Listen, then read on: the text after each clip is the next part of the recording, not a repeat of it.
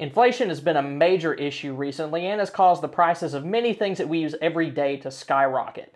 Everything from food to fuel has seen significant increases. Even though fuel prices have dropped since the beginning of summer, they're still higher than they were a year ago. And it's also affected the prices of many survival-related items as well. But there are still many stockpile items that remain relatively affordable. Some of these items' prices have remained stable for at least a year, while others have increased, but still remain more affordable than other options out there. For the purposes of this video, anything that costs $10 or less or hasn't seen large price increases over the past year is going to be considered affordable.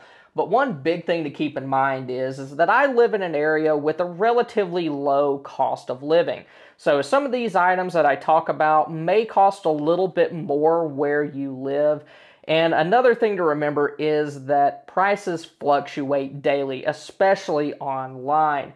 And as we're going through these, I'm also going to share some ideas with y'all to help you get the most out of the preps that you spend your money on. And the first area that we're going to talk about is fuel. While the cost of some types of fuel have skyrocketed, there's still some kinds that have remained relatively stable. One example of this would be 8-ounce butane canisters for camp stoves. Their price has risen very little, and if any, and still cost between $3 and $4 per can. I was even able to find a small butane stove for around $25, which is a very good deal. Sterno is another good option and usually costs around $3 a can. You can use it to heat up canned soups and vegetables and even boil water, although it does take a little time to do that. Another product I was able to find a very good deal on locally was a propane buddy heater. They were on sale for $69, which is significantly lower than what they often sell for online. Just keep in mind that the cost of propane has gone up a lot over the past year. And that's true whether you're talking about the small 1-pound bottles, propane refills, or even the 20-pound or more cylinders just by themselves. But if you think you may need a heater this winter, now's a good time to pick one up before everyone else starts thinking about them.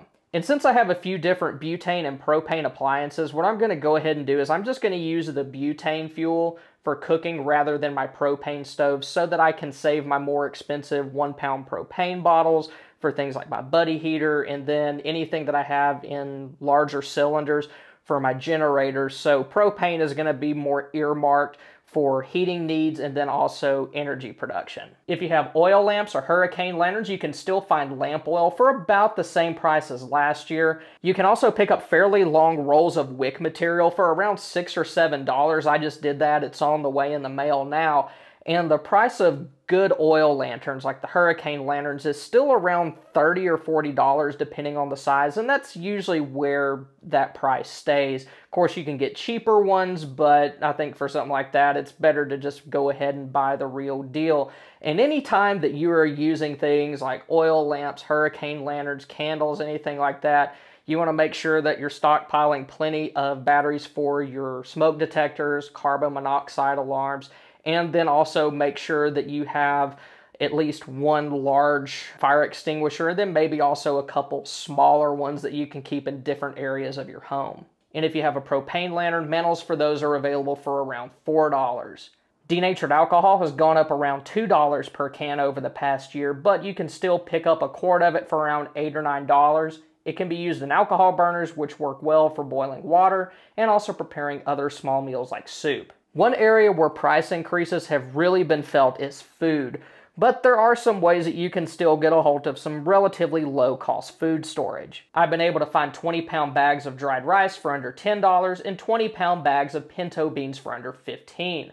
They may not be as cheap as they once were, but they're still cheaper than most other food storage options. Like if you consider that the cost of a Mountain House pouch has gone up $1 and the amount of food per pouch has gone down by half a serving. You can also pick up many canned goods for around $1 or $2 each, and the best deals that I've found have been store brand canned goods.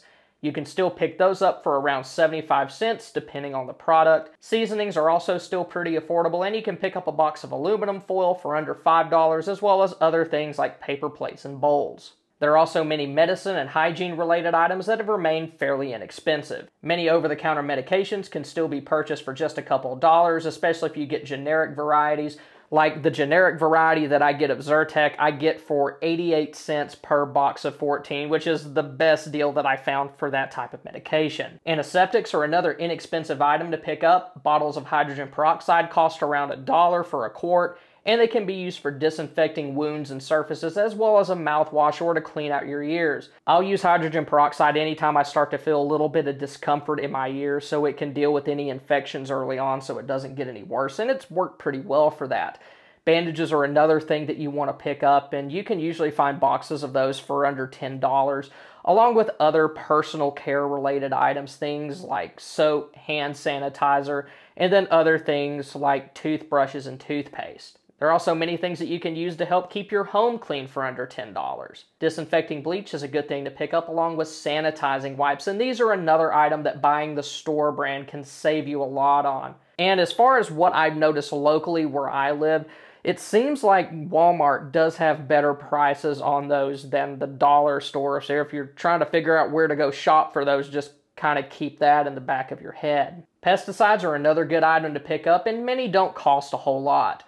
Ortho Home Defense is an inexpensive option that seems to work well, but don't bother with the bottles that come with the little sprayer with it. Those are terrible. So if you want to save yourself a massive headache, just go ahead and buy the cheaper refill pack that doesn't come with a sprayer.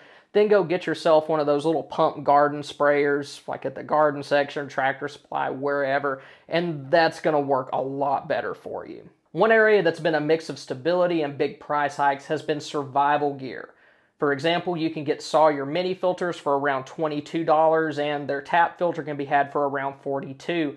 And while these have increased by a couple of dollars, it's nothing compared to other products like Berkey filters. Like I think this time last year, I think a pair of black Berkey purification elements was around $100. And I think now they're around $175, which is a huge increase. Another area that's seen some products stay about the same while others have dramatically increased is knives. The price of Mora companions has stayed around $20 fairly consistently, although other knives like Becker's have gone up quite a bit over the past year or so. Some ferro rods like this one by Bayite are still around $11, which is basically the same as it was last year. I've been able to find boxes of stormproof matches for a little under $3 locally, although you may have to pay more if you purchase them online. Lighters are still pretty inexpensive, so stocking your bags and kits with emergency fire starters shouldn't cost an arm and a leg. Paracord is another item that's remained stable, and that's over the past several years. I paid around $10 for this paracord this summer, which is the same price that I paid for the same amount 7 years ago. You should also still be able to get several excellent prepper and survival books for under $20. I found How to Survive the End of the World as We Know It for around $15, and the Prepper's Long-Term Survival Guide for a little over $14. Tools are another item that you can usually find good deals on, especially this time of year.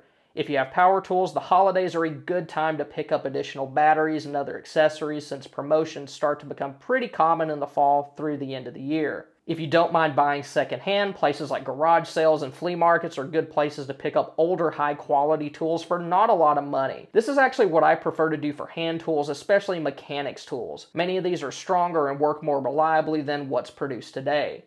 Food-grade buckets are another item that have stayed pretty much the same price. I've still been able to pick them up for $3 or $4 at my local Tractor Supply, and these have several uses ranging from food storage and water filtration all the way to being used as an emergency toilet. You may also be able to pick up some N95 masks for roughly the same price as before the pandemic, although you may need to look in the automotive aisle for the cheaper ones without the vent. The price of nitrile gloves is still a couple dollars more per box than they were a few years ago, but they've come down quite a bit from where they were. Harbor Freight has boxes of 100 for around $8 as of making this video. Zip ties have also remained pretty affordable, especially if you buy store brands. Those are good additions to keep in kits or in your car or truck, and they can be used to make repairs or for various survival hacks. I did a video over some of the best prepper and survival uses for zip ties, which I'll link to at the end of this video. Heirloom seeds are essential for any prepper wanting a sustainable long-term food source, and many of these haven't experienced price increases. Survival garden seeds main kits are the same price as they were when I reviewed them in the spring, and the same goes for rareseeds.com as well. Other gardening essentials like potting mix and mulch have remained mostly the same price throughout the season. You may want to go ahead and pick these up now before they start to get harder to find in the fall and winter months. And another thing to consider is that we're reaching the end of summer, so many products are going to go on sale. So now would be a good time to stock up on warm weather clothing, and then other things like pool shock, which can be used to make bleach solutions for purifying drinking water and other cleaning tasks as well. Small tarps are another thing that you can pick up for under $10 depending on where you shop. They probably won't be heavy duty, but they'll work well to keep in a bug out bag or in your vehicle. Another item that's still easy to find under $10 is cheap flashlights. These work well to keep in drawers so you can have a light in every room, or to keep in other kits as backups to your main EDC light. So if you want to see that zip tie video that I talked about earlier, click up here. And if you want to see a playlist full of items that you should be stockpiling, like I've done videos over household goods, medications, and then just general stockpiling, y'all check out this playlist. So thank y'all for stopping by. Y'all have a good one.